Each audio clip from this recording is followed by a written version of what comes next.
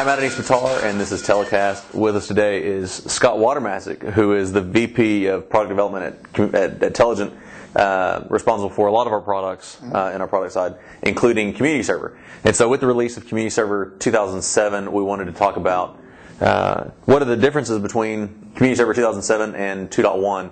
So, Scott. So the biggest differences you would see as a user is that we've rewritten our theming engine and skinning engine. So we have a new engine called Chameleon. Chameleon is set up to make it easier for developers to create themes, for developers to expose properties that other people can then change via the browser, and then also to allow users in a browser to not only change themes and create their own themes, but to also share them with other people. And the download, it ends up being a single file that you download. You can send it to your friends. It includes images, CSS, the whole kit and caboodle, all in one quick and easy package. Cool. So that's Chameleon and Morpheus, right? Right. So Morpheus is the best way to describe Morpheus is it's kind of taking the provider system that we're using and then further exposing providers that other users could tap into. As an example, you can now store your membership system outside of Community Server. You have multiple community servers using the same membership system. You can share a membership system between different sites. So as an example, we just launched a new store or download center for Community Server at getcommunityserver.org. And we share membership between communityserver.org and that site without having to actually write code in Community Server to expose it, or having to write code in the store to do anything, anything different.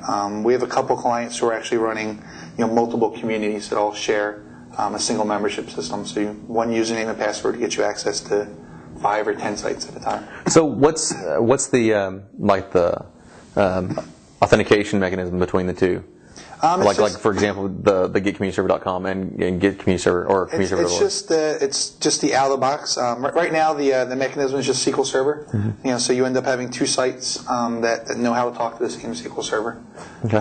We've thought about doing web services or something in the future. Right now, Community Server makes heavy use. It really tries to personalize the experience per user, show you content relevant to that user, and so the overhead right now just doesn't work out.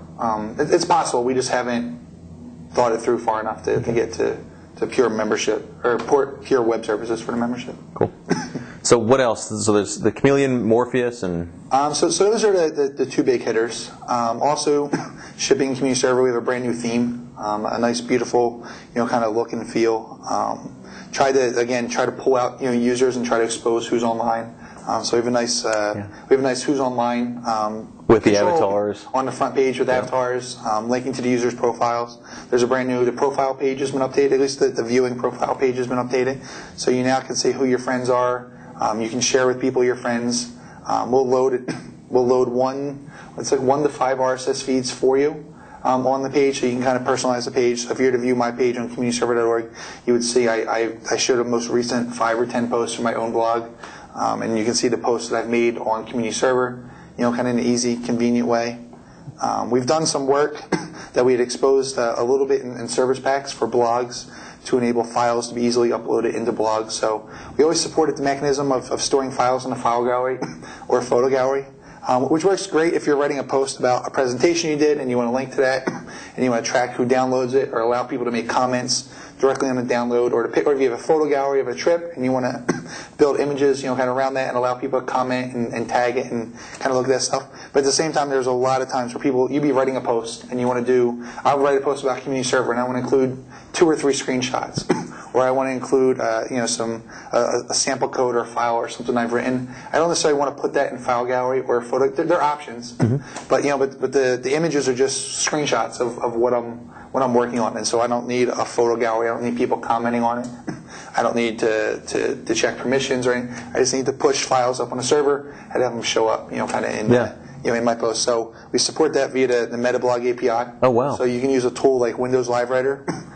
It's kind of my pet favorite at the moment, where you can just drag images on while you're writing a post, click send, and now the images just wind up on a server. That's awesome. I've got clients right now. That's been our traditional solution and it's been nice through like the content selector. So when I have a client who wants to put images of whatever they're doing, so but they'll do exactly what you're talking about. Is they've got 2 photo galleries, one for videos and one for blog images, and they go into the content selector, select blog images, and upload it there. And that works. I mean, it just depends on if at the end of the day, the images stand on their own, then that's usually a compelling thing. And they never. And a lot of times, they need the content to make sense. Yep. So we do that. We enable a similar experience in a browser. You of course can't drag images on a pure browser. I mean, you can with like ActiveX, but you can't in a simple kind of HTML setup drag images. So we updated the content selector to that will allow you to actually add images as you're writing a post and insert them directly into the post. We also now support doing the same thing though for photo gallery and file gallery. So you can use content selector to actually add images or files to file gallery as you're writing the post. There's some UI. There's a manage. I think it's called manage files. Section of the individual blog control panel area where you can actually manage those files. So you can delete files, remove them. I don't think you can rename them. I think just delete and kind of add to it. So you can actually, for someone who's on like a site like something like codebetter.com or something like that, where they have 50 or 100 bloggers, you actually can you can turn it off as a site admin, so you don't have to worry about people storing too many files in there. You can control the total size of what goes in there and the size of individual files. But it gives you a place where you can drop files and you don't actually have to write about them in a post. You can just store them somewhere in your blog and then send out a link and say, hey, I'll check out this text file or this zip file or whatnot. Very cool. Trying to think. There's always more stuff too. You get very familiar with it. We improved our feed burner support in Community Server 2007, so we now make it even easier to re-syndicate or to allow FeedBurner to syndicate your blog. We used to call it just generic feed sharing or something like that, but it's really geared towards FeedBurner. They provide a really good free service. They now actually have support for stats, and we with a click of a checkbox will support the stats for you. Wow. So you can set that up pretty easily. And then I'm sure I'm leaving off someone's killer feature, but a lot of bug fixes. A lot of things with with the forums along, managing if a post's been read and if it's not been read. We also released a service pack for Community Server 2.1, so this will be our last service pack, barring any security issues that we released for 2.1. So for those of you who are happy with your 2.1 install, I mean, we got probably 50 bugs, 100 bugs, I don't know. I mean, it depends how you define bug and differences in how a feature works.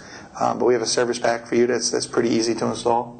Cool. And if we come up with what other features are in 2.1, we'll drag somebody in and talk about that. Or 2.1 in 2007, we'll drag them in and discuss them. So get more details on that. And so the other thing to kind of highlight is that along with our new theme, we released a new CommunityServer.org theme that matches and works with the store, integrates the experience. It's much easier to purchase a license now. Through the store, it's actually much easier to install it. We actually just send you a key that you can install. We bring the license down. We also have a wiki and a KB prototype, I guess you would call it. That's part of Community Server, not part of Community Server, part of the Community Server site. Will hopefully eventually be part of Community Server, but we actually moved our documentation to that. So our documentation is growing by leaps and bounds on a daily basis. So So like you said, we've got the Community Server, the doc is it docs.communityserver.org is the wiki. Okay, and then so docs.communityserver.org, and then there's a KB which is also accessible via that. docscommunityserver.org/wiki. So it's kind of integrated. Instead of looking as a KB and wiki at the moment, we do plan on enabling both scenarios. It's more set up along the lines of as an integrated way of documenting or sharing something.